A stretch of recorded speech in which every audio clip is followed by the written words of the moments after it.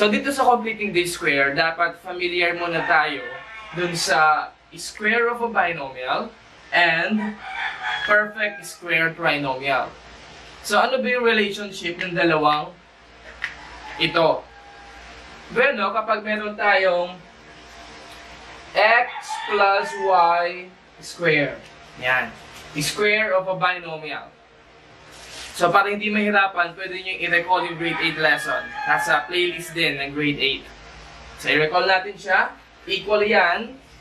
Doon sa shortcut natin, sa PST, square the first term. That is x squared. Multiply the first term times the second term. So, x times y times 2. So, positive 2xy. Then, square the second term. Y squared. Y squared. Equal yan ngayon. So, si square of a binomial, kapag in-expand natin, yan yung tinatawag na perfect square trinomial. Sa pang-example, let's say 2x minus 3y raised to 2. Yan. So, square the first term. 2 squared, that is 4. Then x squared. Next, multiply the first term times the second term. So, 2 times negative 3, that is negative 6xy, times 2, negative 12xy. Then, square the last term, or the second term, negative 3 square, positive 9y square. Ayan. So, isa pa. Paano pag meron tayong x plus 3y square? Square the first term, x square, multiply the first times the second, positive 3xy times 2. So, 6xy plus 9y square. So, ayan yung ating or yung relationship ng dalawa. So, saan natin magagamit yan? So, gagamitin natin yan para sa completing this square. So, ilagay sa isip na itong completing this square ginagamit kapag yung expression natin or yung equation natin ay hindi na pwedeng gamitin ng extracting the square root o kaya factoring techniques. So, ito yung gagamitin natin. Try natin na example. Example number 1. Let's say we have x squared plus 6x plus 1 is equal to 0. So, itong x squared plus 6x plus 1 is equal to 0, hindi natin siya pwedeng isolve by factoring. Kasi si 1 dito ay wala naman siyang factor na kapag inag-add natin ay equal to 6. So, hindi din natin pwedeng gamitin si extracting the square root.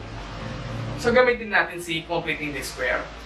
So, ang first step natin ay i-isolate muna natin si constant. So, inilipat natin sa kabila. So, magiging x squared plus 6x transpose positive 1, that is minus 1. Yan. Next, gawin natin ito na trinomial, na perfect square trinomial.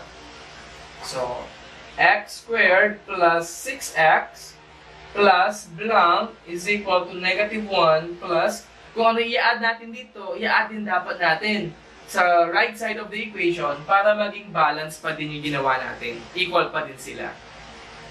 Now, paano siya magiging perfect square trinomial?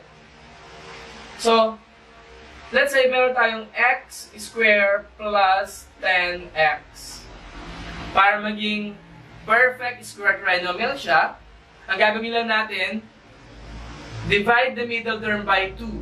So, 10 divided by 2, that is 5. Then 5 square, 25. Isa pa, x squared plus 8x plus, para maging PST siya, 8 divided by 2, that is 4. Then square, 4 square, 16. Apply natin dito. 6 divided by 2. 3. 3 square, 9. So, mag-add tayo ng 9 sa right side dapat din.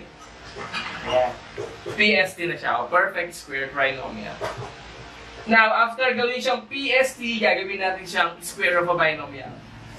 So, square of a binomial, get the square root of x squared. Copy the sign of the middle term. So, positive. Then, square root of 9. Then, square.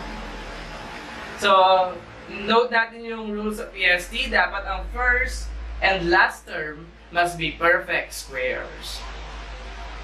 Is equal to negative 1 plus 9. Positive 8. Okay. Now, i-remove na natin yung square. Papasok na nga yung concept ng extracting the square root. So, get the square root. Then, square root. Square root will be cancelled out. Then, x plus 3, may iwan na yan, is equal to square root of 8. Don't forget our positive and negative. Now, si square root of 8 can be factored into, so copy natin x plus 3 is equal to, si 8 ay pwede siyang i-simplify. Positive, negative is square root of, that is 4 times 2. Kasi 4 is a perfect square number. Okay, simplify natin siya. So, dito tayo. X plus 3 is equal to positive, negative, square root of 4. That is 2 square root of 2. X lang yung kukunin natin. So, transpose natin si 3. So, x is equal to positive, negative 2 square root of 2 transpose minus 3. So, ito na ngayon yung ating final answer. Ayan. So, nagkataon, naka-radical form siya. So, first example natin yan. Itong completing the square, medyo mahirap lang siya sa umpisa. Pero kapag nakapag-practice ka na ng madaming beses, padali na lang siya na padali. So, kailangan talaga natin dito ng madaming example. Kaya number 2 tayo. 2x squared plus 4x minus 16 is equal to 0. Pansinin yung given, divisible sila ng 2. So, pwede natin siya i-reduce. So, we need to divide by 2 the equation. So, divided by 2. So, meron tayo ngayon. Dito na lang natin sulat. 2 divided by 2. So, that is 1. So, dito ay x squared na lang. 4 divided by 2. That is 2. Then the variable x. Negative 16 divided by 2, negative 8 is equal to 0. Ayan. So, first step natin, isolate the constant term. So, transpose natin si negative 8. So, may iwan na lang si x squared plus 2x is equal to 8. Then, gawin natin tong perfect square trinomial. So, mangyayari, we have x squared plus 2x plus blank is equal to 8 plus blank. Ano ilalagay natin sa blank? So, middle term, 2 divided by 2, then square natin. So, 2 divided by 2, that is 1. Don't forget to square, and 1 square, 1. So, mag-add tayo ng 1, mag-add din tayo dito ng 1. Ba't tayo sulat na? And, gawin natin tong square of a binomial. So, we have x, copy the sign of the middle term, plus square root of 1, 1. Then square. Is equal to 8 plus 1, 9. Then extract the square root. Para mawala si square. So, cancel mo. So, x plus 1 is equal to square root of 9, positive, negative, 3. Then, transpose natin si 1. X is equal to positive negative 3 minus 1. So, we have two values for X. Okay?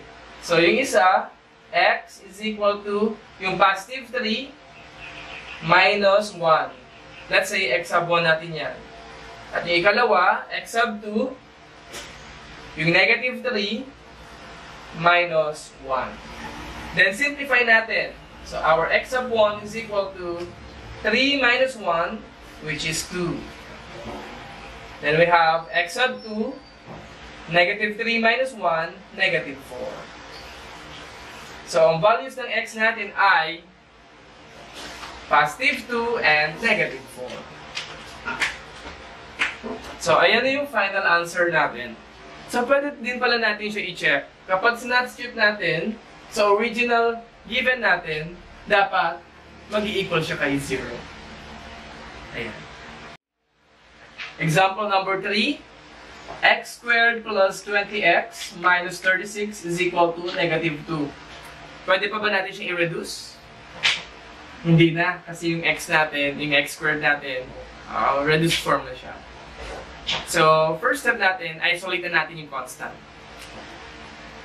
X squared plus 20x is equal to negative 2 transpose, so positive 36.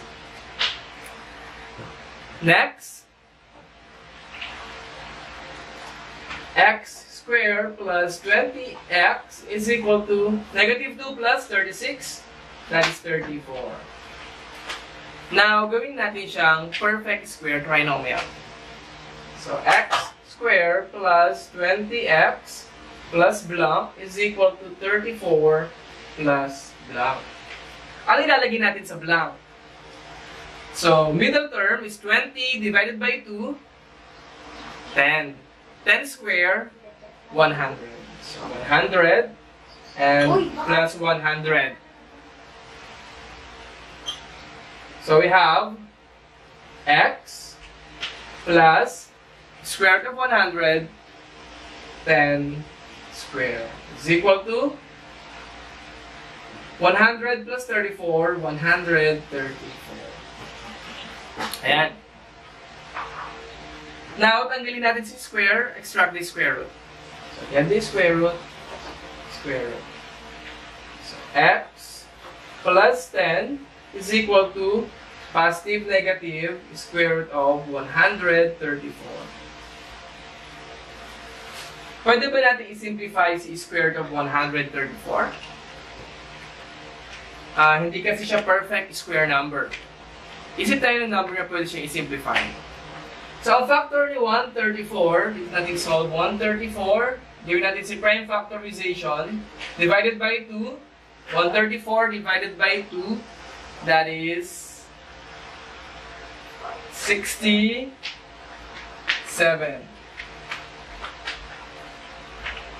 Tama? 7 plus 67, 134. 67, prime number na siya. Prime number na siya. So, wala siyang perfect number na factor. So, ilipat natin si 10. So, final answer natin, x is equal to positive negative square root of 134 transpose minus 10. So, ito na yung ating magiging final answer. So, ganun. Dapat naka-simplest form siya. Pero in this case, wala na kasi siyang square number na factor. So, yan yung example number 3 natin. Try natin to, medyo challenging. Number 4. 3x squared plus 12x minus 13 is equal to 2. So, first step natin, isolate natin si constant term. So, may iwan si 3x squared plus 12x is equal to 2 plus 13. Yan. So, we have 3x squared plus 12x is equal to 2 plus 13, 15. Then, pansinin, 3, 12, 15. Divisible sila ng 3. Madali lang pala. Divide natin ng 3. So, mangyayari, we have x squared plus 12 divided by 3, 4x, is equal to 15 divided by 3, 5. Then, gawin natin siyang PST. So, we have x plus, x squared plus 4x plus blank is equal to 5 plus blank. Ano ilalagay natin sa blank? So, 4 divided by 2, that is 2. Then, 2 square, 4, mag-add ng 4, mag-add ka din sa right side para balance. So, now we have gawing square of a binomial, x plus square root of 4, 2 square is equal to 5 plus 4, 9.